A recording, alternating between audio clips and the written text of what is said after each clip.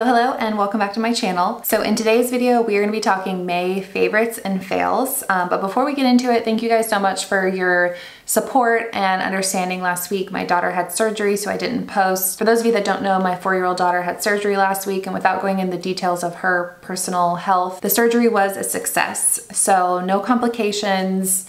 Everything went smoothly, but we have to wait 8 to 10 weeks to see if it worked. So we're just continuing to stay positive and hope that everything looks good in 8 to 10 weeks. With all that being said, let's go ahead and get right into today's video. First up is a new vitamin C that I've been loving. You guys know I'm very loyal to Timeless vitamin C, but I've been using it for so long. I just wanted to try something else, and I really have been enjoying this. This is the Naturium Vitamin C Complex Serum. A couple things I noticed right off the bat is that it has opaque packaging and an airless pump. So those are two things that I always look for with vitamin C, because as you guys know, vitamin C is a very complicated ingredient to keep shelf stable. And those two things are very important in keeping it stable. This has 2 types of vitamin C, hyaluronic acid and vitamin E.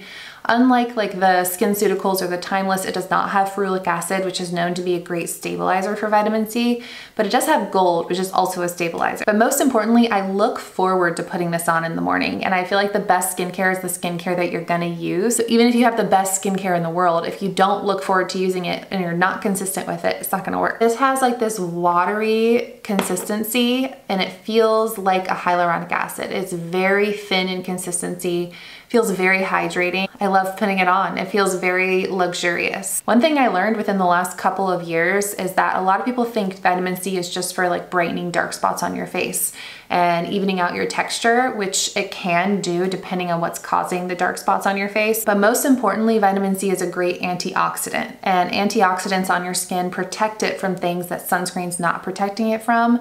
Environmental factors, pollution. Your sunscreen's just tackling the UVA, UVB rays. This helps tackle the rest of the stuff your skin needs protection from. So that kind of changed the way that I thought about vitamin C, which was like this optional product, and if I wasn't seeing the brightness, then I would stop using it, versus a second layer of protection for my skin. All right, next up is the Pacifica Vegan Collagen Recovery Eye Cream. This is close to $20, so it's not cheap.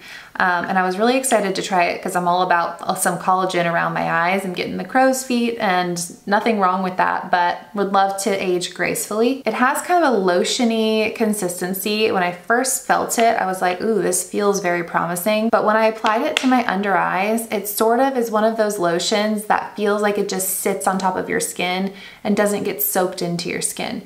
Unlike, you guys know, I love the Belief Beauty Eye Balm. That's like one of my high-end splurge items. That one feels super rich and moisturizing like this one, but then it feels like your skin really accepts it, whereas this one sort of feels like it's sitting on top.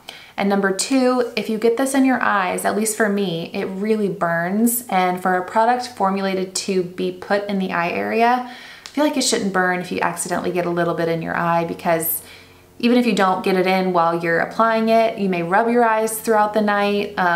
It's just very possible for it to get into your eyes, and I feel like that's something that's kind of unacceptable for an eye cream. If you're looking for a good drugstore eye cream to try, I would definitely go like e.l.f. Holy Hydration over this one. It's more cost effective, and I think it's better. All right, next up is probably my favorite product in this video. When I was doing my research for the drugstore products celebrities actually use, this was one of the ones that I found, but I didn't have time before that video to test it out and give you feedback on it. So I didn't include it, but I bought it and I used it, and now I'm giving you my feedback on it. And it's the EOS Shea Butter 24-Hour Moisture Shave Cream.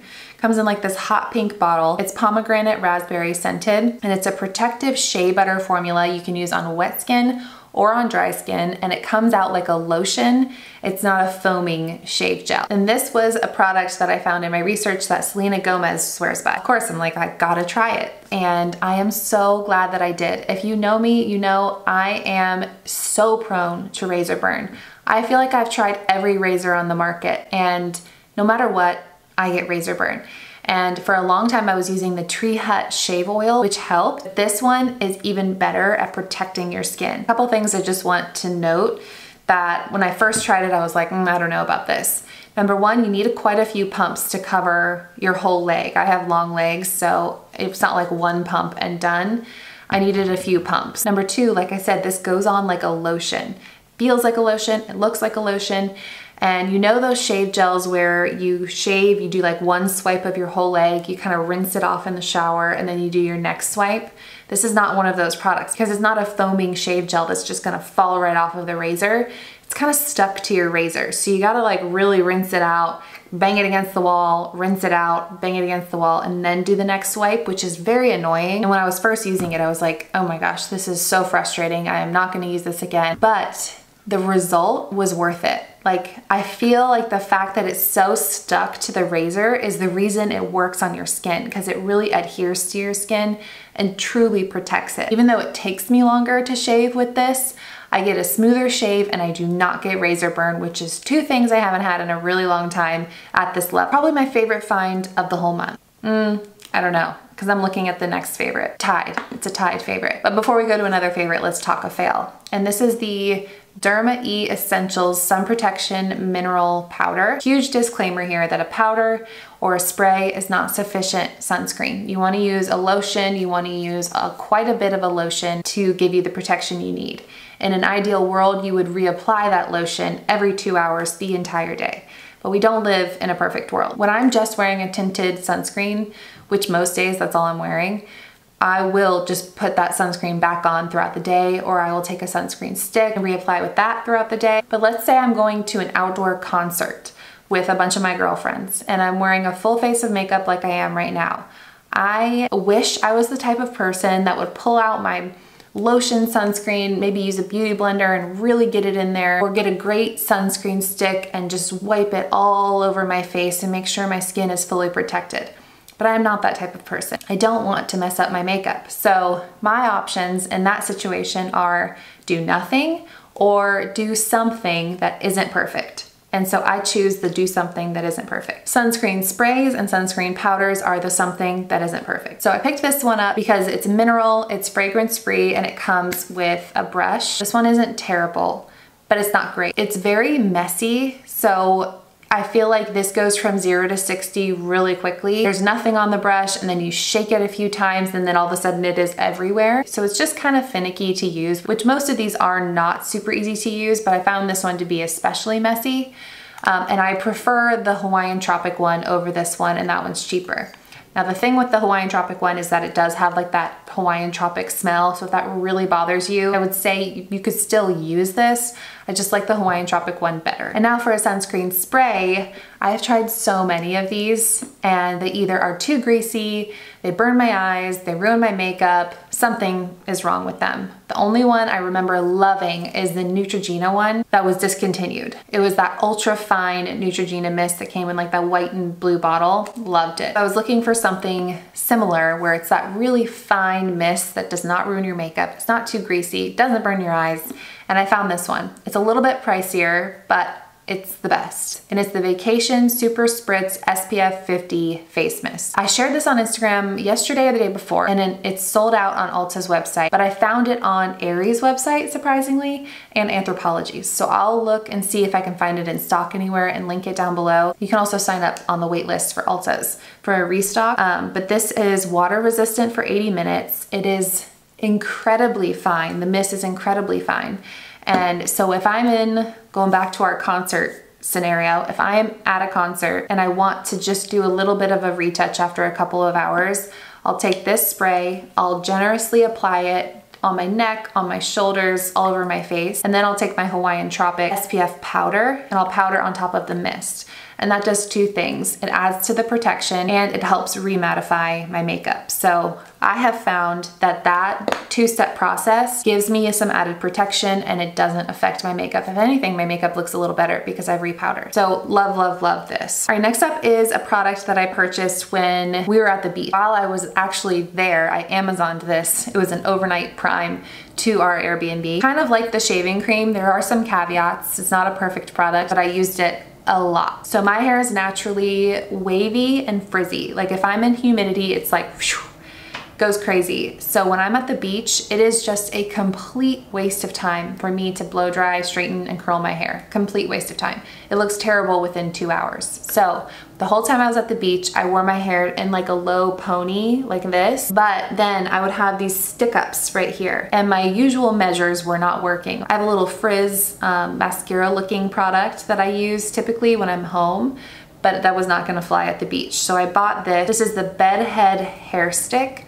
And this is like literally glue for your hair. So this is gonna give you that like slicked back look, really glue down those flyaways. But again, it's gonna give you that slicked back look. It's not gonna be like subtle. You're gonna have to commit to the slick ponytail all the way down and use a smoothing brush. But if you do that, it will not budge. I felt like I looked so much more put together with my hair like that than when it's just everywhere. But the things that I wanna point out are, number one, the packaging. I think it's pretty terrible.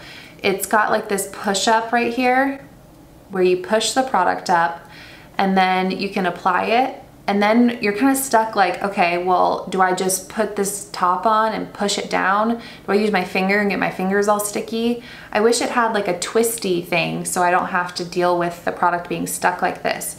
I typically just push it down with the top and then the top gets all messy. So don't love the packaging, number one. Number two, you have to be careful when you use this because it is like glue.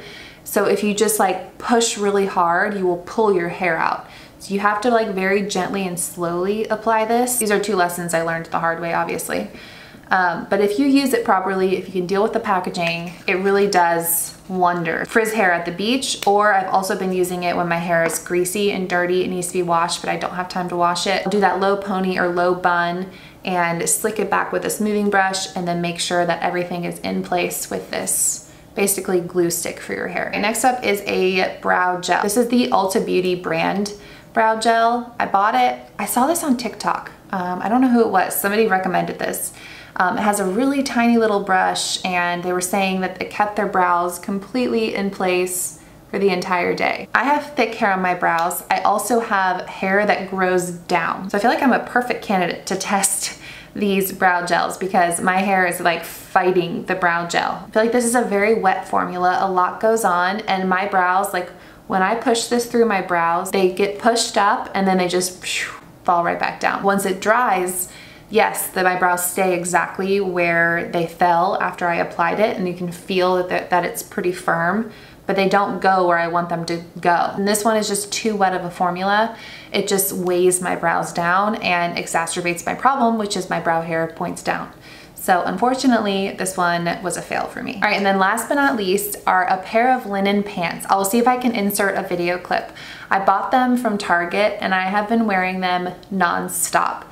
I am 5'9" and they are long enough for me, which is never the case. They're high-waisted, they have a drawstring that ties them shut. I wore them the whole time we were at the beach. They're just the perfect summer pant at an affordable price point, and I truly cannot stop wearing them. And number two is a summer shoe. So feet problems run in my family. My grandmother has bunions, my mother has plantar fasciitis, I'm probably saying that wrong, but both of them have said, whatever you do, wear supportive shoes. So in the summer, I was always bad about wearing flip-flops. But my feet have been starting to hurt lately, and so I am like, you know what, no more flip-flops. I'm wearing supportive shoes this summer. I picked up some Birkenstocks from Nordstrom, and I know Birkenstocks can be really expensive. I think they're like $150. But these are the waterproof ones, so they're like a rubbery waterproof material, and they're, I wanna say $40, $50, much more affordable than the regular Birkenstocks. But they have that arch support, your feet have enough room. They're a lot more supportive than regular flip-flops. I actually showed them to my podiatrist and he was like, I'm gonna start recommending these to everyone. This is what people need to be wearing instead of flip-flops. He said the worst shoe you can wear for your feet is flip-flops. So I have switched to these, so when I'm just taking my kids to the park and I'm wearing athletic clothes and I don't wanna wear sneakers, I'll throw those on. When we're going to the pool, when we're at the beach, it was literally all that I wore. I have them in white and I kinda wanna get another color. So I feel like this is probably a very niche part of my audience, but if you have feet problems or if you are looking for more supportive shoes for the summer than flip-flops, I highly, highly recommend the Birkenstocks, the waterproof ones. They're very comfortable, roomy, and they have the arch support and you can tighten them as much as you want. So random, but when I thought about what have I genuinely been loving this month, those two popped immediately in my mind. So let me know in the comments what you guys have been loving this month. Thank you guys so much for watching this video, and I will see you in my next one.